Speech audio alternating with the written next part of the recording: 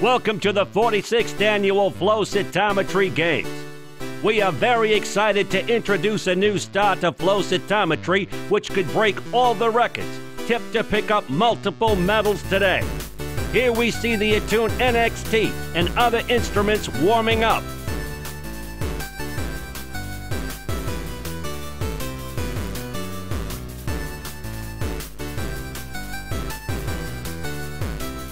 So we start with the 100-yard dash, and yes, the Attune really analyzed those T-cell subsets.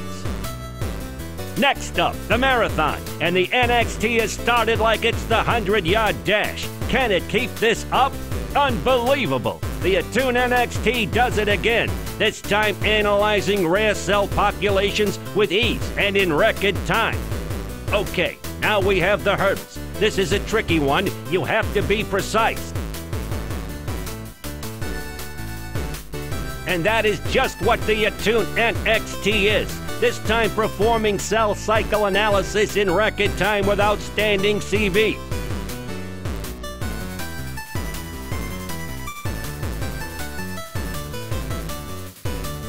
The Attune NxT, the first-time participant goes home with a record 3 medals. With its speed and precision, the Attune NxT provides rich data sets in record time. So, we've come to the end of the 46th Annual Flow Cytometry Games, and the standout winner is definitely the Attune NxT. The results speak for themselves.